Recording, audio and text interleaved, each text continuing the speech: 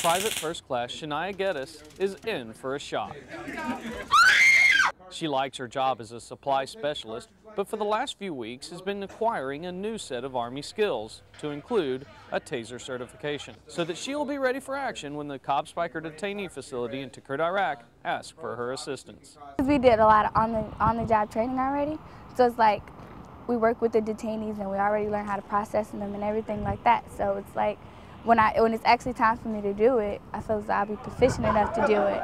But to be able to gain the Taser certification today, PFC Gettis has to step up and take a mandatory electric Taser charge. I felt like if I went first, then everybody would be like, oh, if she can take it, I can take it. Being like, for one, I'm a female, and then two, I'm little, so like, if I can sit there and take it, then everybody else will be like, oh, I can do it too.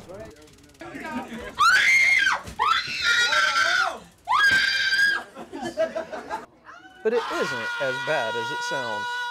It just felt like everything just tightened up and you couldn't do anything. You couldn't move your legs or anything. You just had to take all the pain.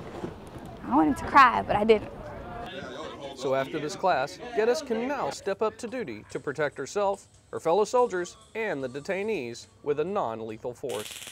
Reporting from Tikrit Iraq, I'm Specialist Derek Bailey.